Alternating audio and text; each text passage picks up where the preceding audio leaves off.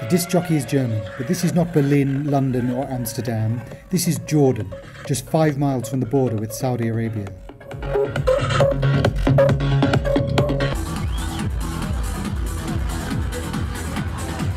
The music, everybody just enjoying their time. You see everybody having fun. You just forget about everything. You just care about the music. It's beautiful. Distant Heat is an annual event pulsating with electronic dance music.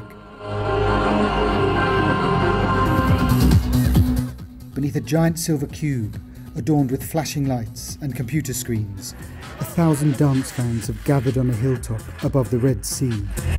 For 7 years, its backdrop was the spectacular Wadi Rum, setting for the 1962 epic Lawrence of Arabia. But there were disagreements about whether it was too loud and too disruptive for other tourists and local Bedouins.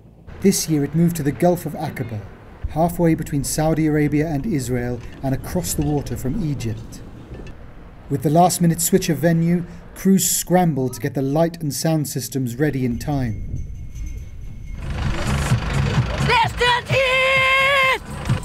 Tonight, we come together. From the push of the mountains to the pull of the sea. From dusk until dawn. As the sun went down, the lights went on. Some came from Europe and Lebanon, where such parties are common. And it was an affluent crowd, with tickets at more than $100 each.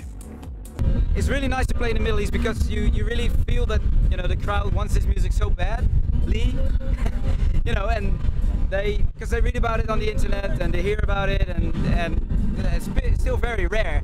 But others came from more conservative countries, where drink, music and scantily clad women are taboo.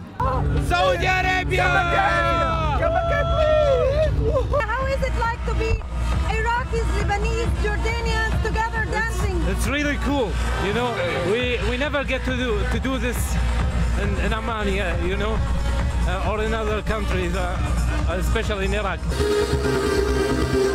And in the dark, where religious and national differences disappeared, the dancing began in earnest.